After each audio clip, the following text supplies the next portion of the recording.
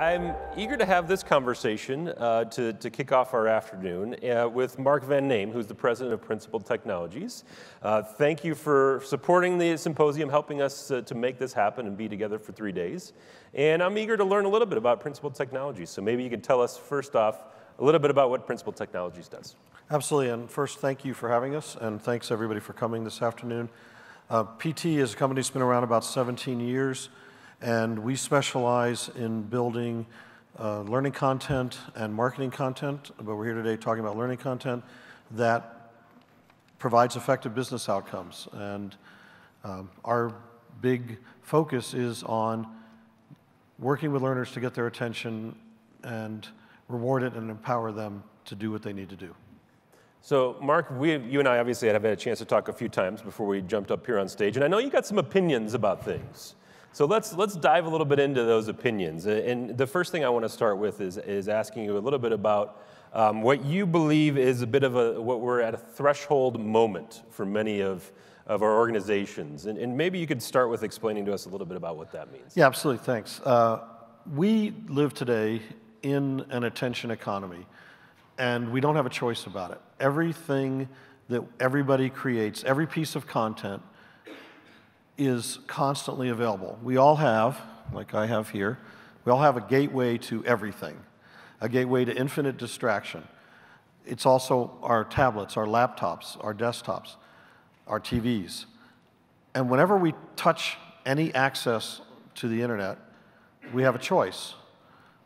Are we going to do the thing that we're theoretically supposed to do? Are we going to take the course that we're supposed to take? Are we going to text home? Are we going to play Pokemon Go? Are we going to look up the recipes for tonight's dinner? Are we going to buy some movie tickets? Are we going to answer email? What are we going to do? The list is endless. It's an endless world of distraction, and all of the content in it is competing. And the real threshold that we're at right now is that as a learning industry, we've come from a heritage and from a culture in companies where we could tell people to take our courses and have some reasonable expectation that a significant number would. And those days are basically gone or going fast. You can't do that anymore. You have to earn it. You have to compete with all that other content. And so when we build courses, when we do instructor-led training, any way we train people, we have to compete with all of those other distractions. We don't get a choice. And the question is, are we going to compete effectively? Are we going to adopt the tools of competition and the technologies of it? Or are we going to get hurt? And so our personal take is, let's not get hurt. Let's embrace and play the content game well. Yeah. So one of the interesting things that I learned about you as we were preparing is you're a science fiction author. You've written some science fiction books. I have, yeah. Could you have imagined this future that we now live in that you just described as a science fiction writer 10, 20 years ago? Absolutely, I failed. So science fiction writers like to pretend they're good at guessing. They're actually terrible at guessing. You can point to specific examples like Arthur C. Clarke in 1947, I think it was, foreseeing communications satellites. But mostly, we're terrible at it.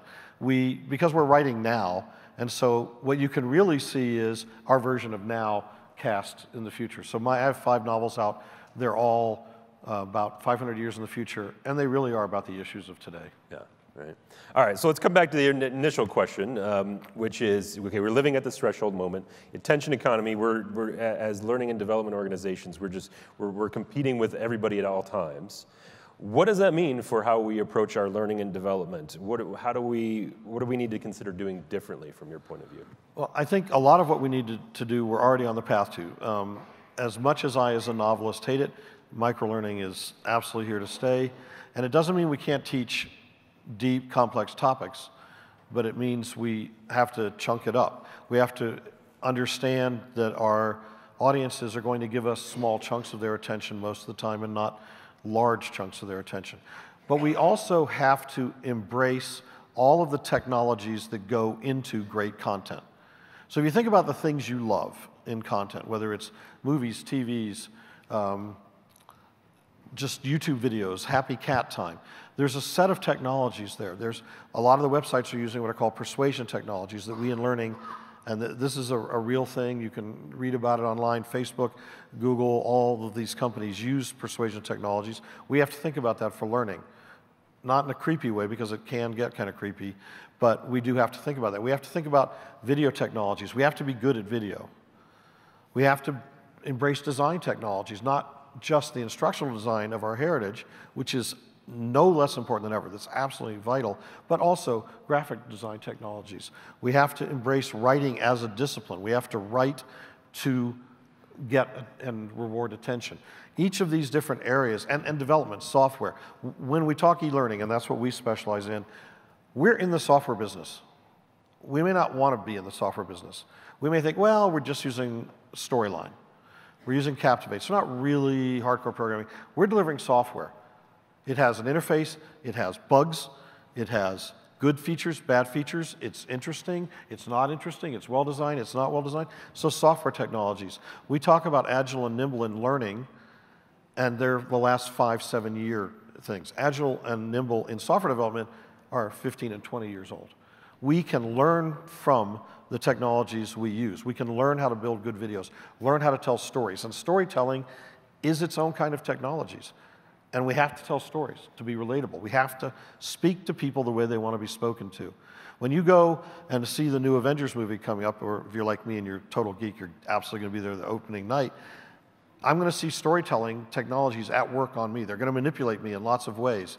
We need to embrace those. We need to think about all of those in our learning so that the package we put together requires people from all those disciplines to do great work, to compete with the other content. So where do we invest as learning organizations? Because what you just described is an incredible expansion. Granted, it's been going on for quite a while, but it's an expansion of the scope and responsibility of what it is that we do. How do you make decisions about where to invest your time and energy? Where should you not invest, from your recommendation point of view, and where should you invest more? Okay, so obviously we're going to say invest by coming to us. I got to make that plug. Your marketing people would be disappointed if you lost that opportunity. There are people in the audience who would hit me if I didn't say that.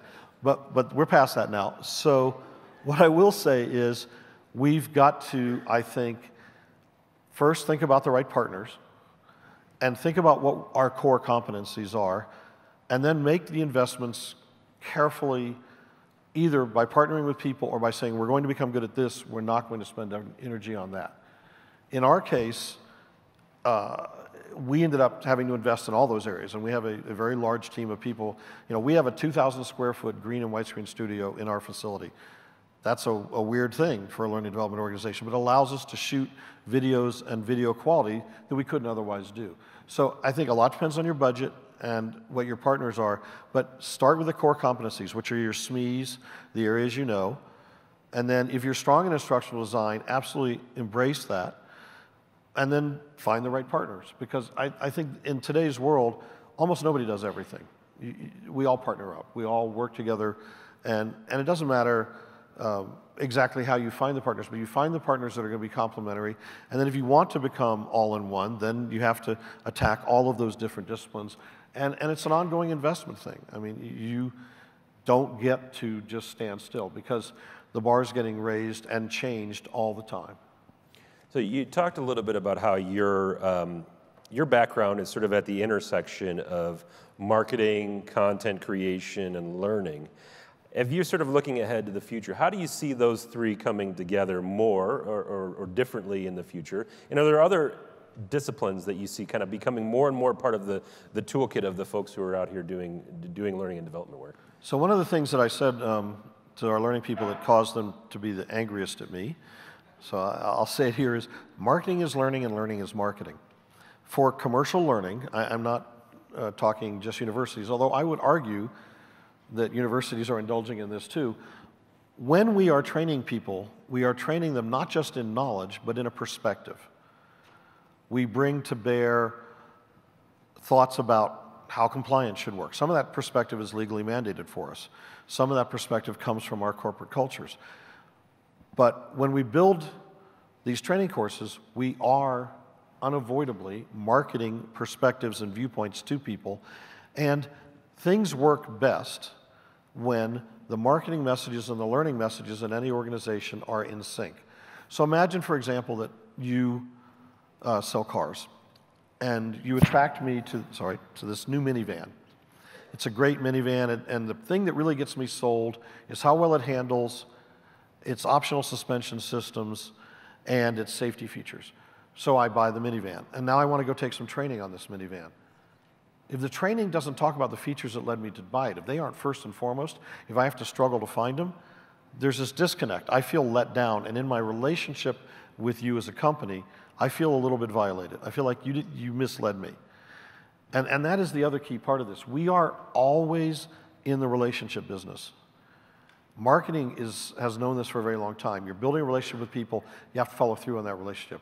In learning, we know that we're in a relationship with our learners, we care about our learners, but I don't think we think enough about, are we fulfilling our promises to our learners? When we lead them to a certain point, are we saying to them, and here's what we promised? And when you get 5 modules down the road, are you still there? Are we consistently living up to that relationship? And so those are the things I think we've got to focus on. And what's coming down the road is an absolute focus on, I think, 2 big things. First, our courses have to be everywhere, easily accessible running. It's not just mobile first.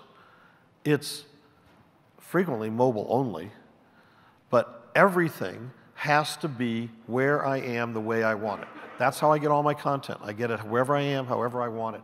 We can't ignore that. We've got to do it. And that is a big challenge because the different form factors are not always as rewarding. And then the second thing is we've got to repay.